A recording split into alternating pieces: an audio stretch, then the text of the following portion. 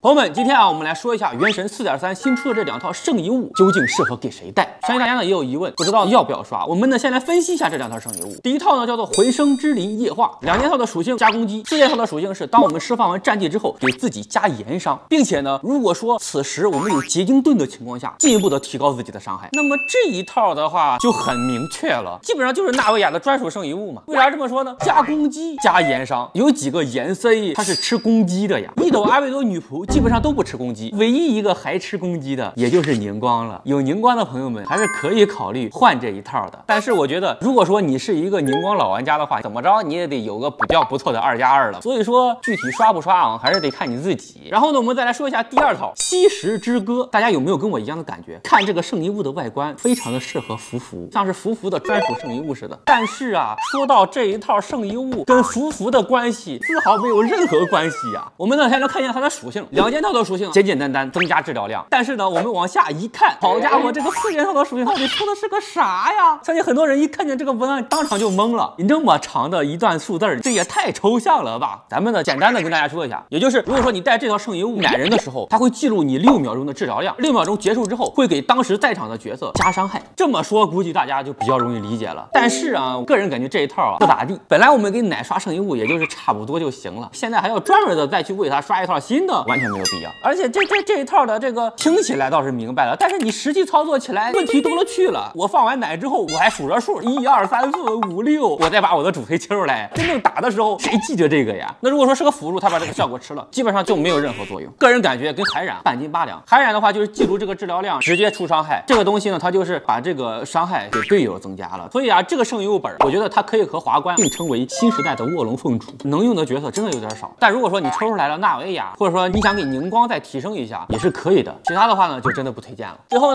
就祝每一个点赞关注的朋友都能刷到好的圣遗物，强化永远不歪。